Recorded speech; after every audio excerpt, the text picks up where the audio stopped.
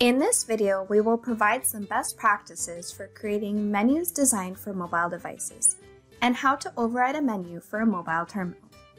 We recommend creating mobile-friendly menus to use on your mobile devices instead of using your regular everyday menus. This will help both with loading time and ease of search for your staff. Keep in mind that the mobile point-of-sale app is an extension of your point-of-sale system. It is meant for tableside ordering in mobile environments and can be used in offline areas.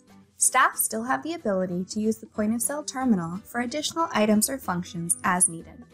Before you create your mobile-friendly menus, here are some best practices to consider.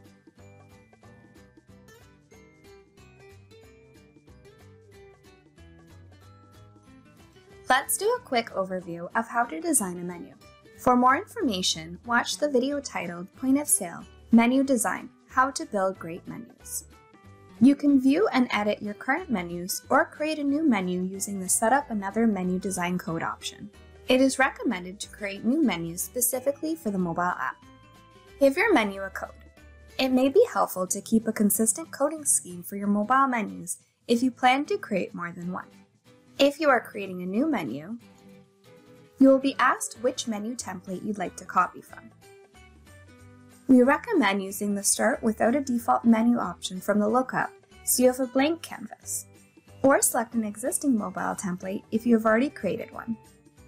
When you copy a menu, it copies the menu description, so make sure you update that to entree, appetizer, dessert, etc. You can also add a tab description which will display on the menu tab or a list title within the app. Confirm what device you are making the menu for before you create it, or at least confirm the device size that will be most commonly used at the club. This will help you fit the menu to the device. If your device has a screen width of 7 to 10 inches, the app will display the button view menu, which is 5 columns of buttons. To make a 5th column, select a button you wish to split, then select Split Button.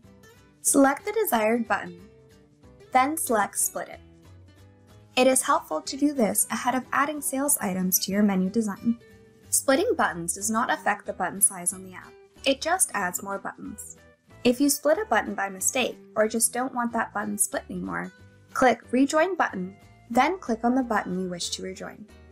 If your device has a screen width of less than 7 inches, the app will display the List View menu, meaning all of the items on your menu will appear in a list. The app reads all sales items and menus within menus from the top left across, row by row. To ensure your sales items and menus are in the order you want, put them on the menu in the appropriate order. Placement of buttons is key. For example, it could be helpful to put the most popular and most used items near the top of the menu and work across and downwards. Consistency is key. Follow the same layout style for all your menus to make it that much easier for your staff to use and navigate. To place sales items on the menu, find the POS item you want to add to your menu. From here, click once on the item you wish to place, and click once on the button you wish to add the item to. Note that the item will continue to be selected until you hit the cancel button. When building your menus, it's best to make focused menus, and your staff will be able to quickly select the specific menu with the specific menu items that they need access to. We recommend only adding sales items that you plan on selling through the mobile point of sale, as your existing menus can still be accessed at the point of sale terminal. At this time, function buttons added to a menu design are not supported on the app, but the app does have built-in function buttons that you will need to send and complete an order. If you want to edit the details for the button, click on the button to launch the Edit Menu button options. Here is one way you can add or change the color for this button. Once you have made your adjustments, select OK. Another way to change a button color is to choose the color via the drop-down on the main menu design screen. Then click on the button you'd like to apply the color to. You can continue applying this color to buttons until you click Cancel. If you do like to use color, we recommend grouping similar items together using a coloring scheme to help your staff visually when it comes to selecting items. However, avoid using too many different colors as it can actually make it more difficult for your staff to find the items they are looking for. If you need to move buttons around, select Move Button, then select the button you wish to move. Next, select the spot you'd like to move the button to. To remove an item from the menu, Select the button, then select Delete. And in the pop-up, select Yes.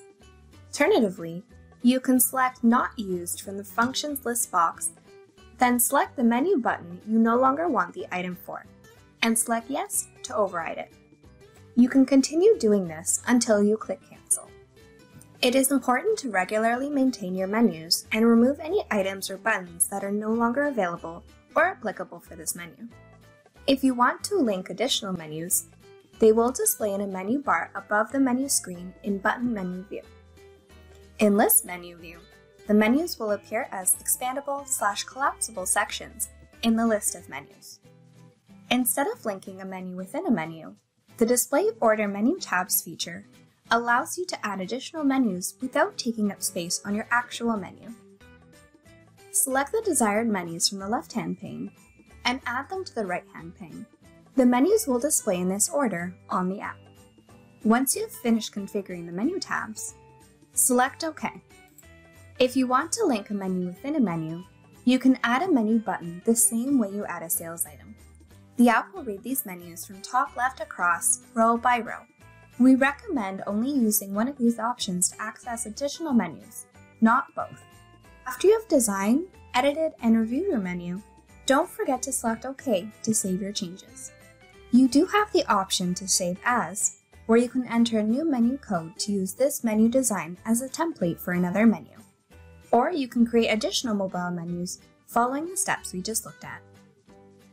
Now that you've created your mobile menus, you can set a mobile menu as an override menu for your mobile terminals. We do recommend creating a terminal ID specifically for mobile point of sale. For example, M1, M2, etc. This will maintain your existing terminals without making changes to them. If you are already using a smaller menu, such as a beverage cart menu, you don't necessarily need to override that menu. If you need to set up a new terminal, select Set up another terminal. Otherwise, select an existing terminal. If creating a new terminal, enter or select a terminal ID, partition ID, sales area, and chip printer. Make sure the Mobile POS settings have been configured for this terminal by selecting the Mobile POS button. At minimum, Active needs to be flagged in order for this terminal to appear as a selectable workstation on the app. For more information on configuring a terminal for mobile point of sale, watch the video titled Mobile Point of Sale Terminal/Workstation Setup. Next, select the Area Overrides button. Enable Active under Menu Override. Then select the mobile menu you want assigned as the main menu for this mobile terminal. A settlement menu is not required as Mobile Point of Sale has the necessary function buttons built right into the app. Once you are done, select OK. Then select OK from the Terminal Setup program. Staff can switch between terminals/workstations on the app, so continue this step for all your mobile terminals. Thanks for watching, stay tuned for more how-to videos, and don't forget to subscribe.